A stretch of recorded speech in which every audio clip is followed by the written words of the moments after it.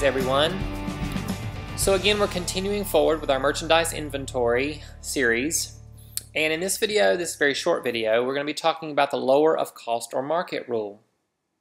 Now, you've all been told or taught that we always record assets at cost. Whatever we pay for them, that's what they are kept on the books at until they're sold. Well, inventory is a little bit different than that. When we're following the lower cost of market rule. That means we're going to keep inventory on the books at the lower of cost or market, meaning the lower of cost, what we paid for it, or market, whatever we could replace that inventory for. So whichever is lower, that's what we need to be recording the inventory at on the books. That's what the balance on the books needs to be. So let's look at an example. Here we have Natural Foods reports inventory at the lower of cost or market.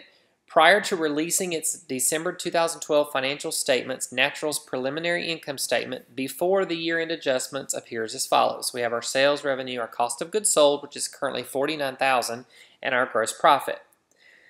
So Natural has determined that the replacement cost, which is also the market value, of ending inventory is $20,000, but we actually paid $21,000 for it. If there's a journal entry needed, we need to make it now. Well, remember, we're going to keep inventory on the books at the lower of the cost or market. If cost is lower than the market value, then we don't need to do anything. But if the market value is less than what we paid for it, which is what we would currently have it on the books at, then we need an adjustment. So in this case, because the replacement value or the market value is $1,000 less than what we've got our inventory currently at on the books, which is what we paid for it, $21,000, we need to make an adjustment.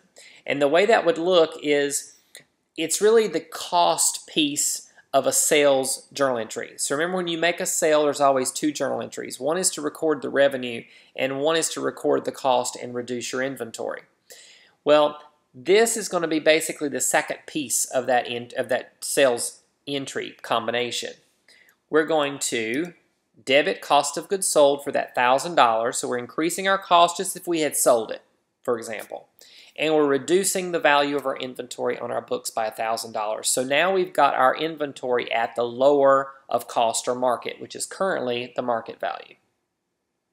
So now that we've made this journal entry, it's actually going to affect our income statement that we see here.